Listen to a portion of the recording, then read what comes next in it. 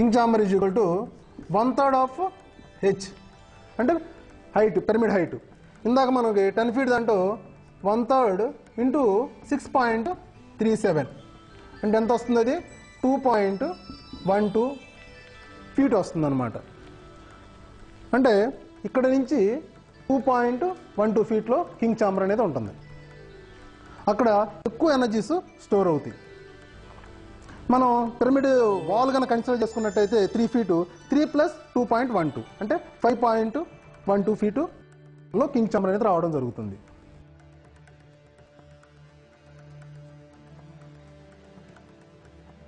తర్వాత మీకు ఈ క్రిస్టల్స్ గురించి చెప్తాను. వీటిని రా క్రిస్టల్స్ అంటారు. వీటిని ఫినిష్డ్ క్రిస్టల్ అంటాను.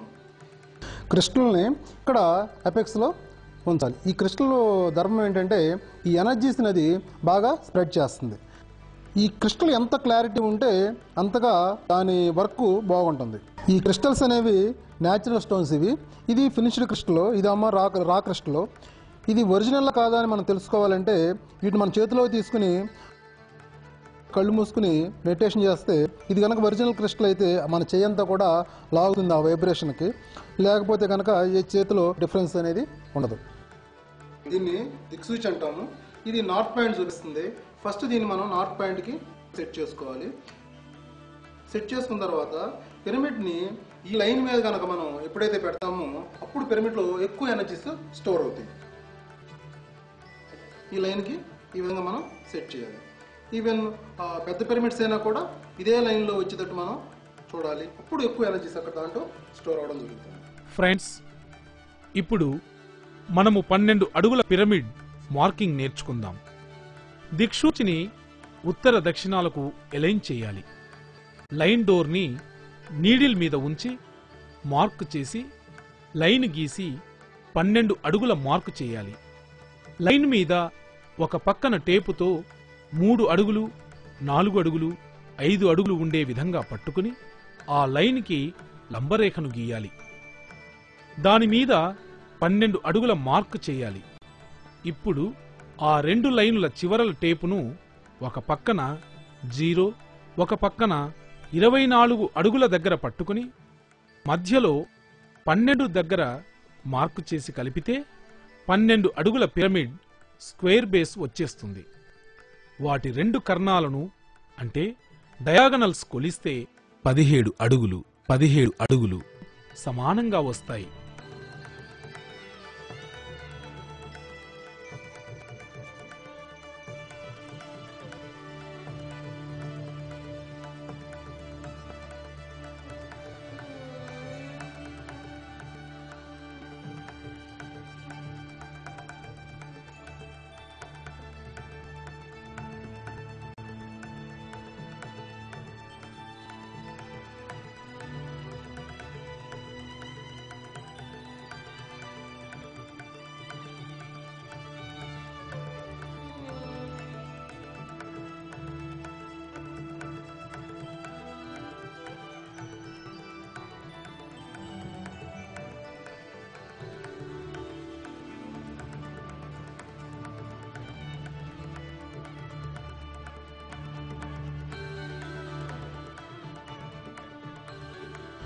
నేను ఈ పిరమిడ్ వర్క్షాప్ స్టార్ట్ చేసిన తర్వాత మాస్టర్స్ దగ్గర నుంచి ఎన్నో మెసేజెస్ తీసుకోవడం జరిగింది.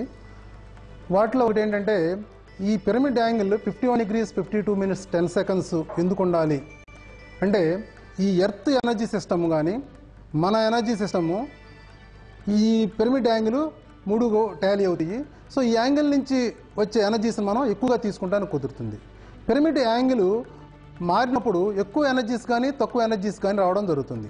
సో ఆ సరిపడా మనకు కావాల్సినటువంటి ఎనర్జీ అనేది ఈ పర్టికులర్ యాంగిల్ ద్వారా వస్తుంది.